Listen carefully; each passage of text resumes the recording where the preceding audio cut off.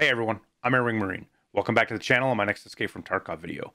We got some news here that I want to spread with those of you that might not pay attention to Twitter or constant updates from BSG. They tweeted out some screenshots of the factory expansion, and we'll hop over to those here real quick. It says the long-awaited expansion of one of the very first locations in Escape from Tarkov is on the horizon. You'll be able to experience all the changes to Chemical Factory number 16 by yourself in one of the upcoming patches. Now, again, language barriers and all, sometimes I feel like these tweets can be misleading and not mean to be misleading. So some of the words in here, it says in one of the upcoming patches, right? It doesn't say in the next patch.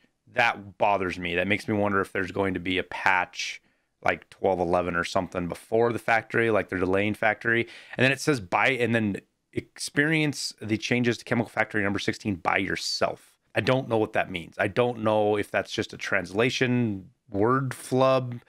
I don't know, but that's kind of odd wording. Like, what do you mean by yourself? It's a multiplayer game.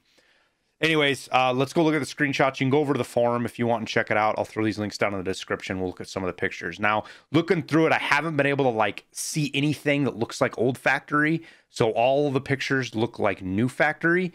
This is like new area, right?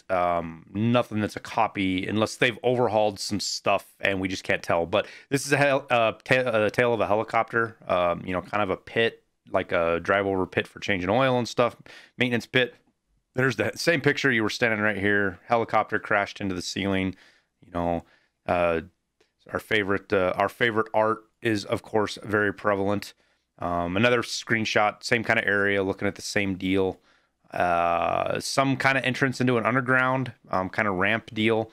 Again, I can't tell looking at this if they've revamped the existing factory and added to it, or if this is all new areas that are next to it somehow.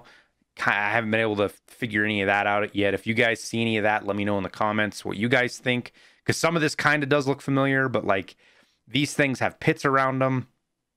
In the OG, this rubble pile looks real familiar, but it could just be copied assets. You see these new tents in the back, kind of like what you have on labs.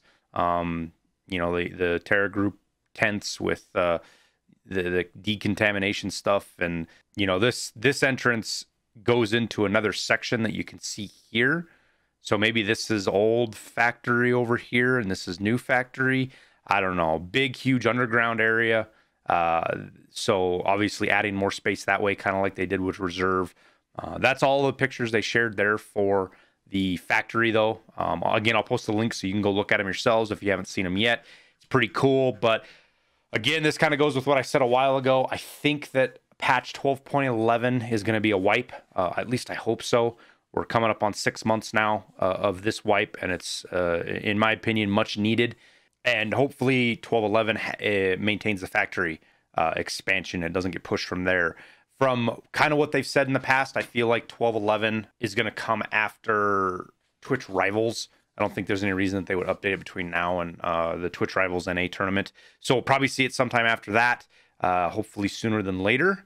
But we'll just have to keep an eye out for like maybe a podcast, a BSG podcast, where they get on Twitch, BSG stream podcast, whatever you want to call it. They get on and talk about it and let us know.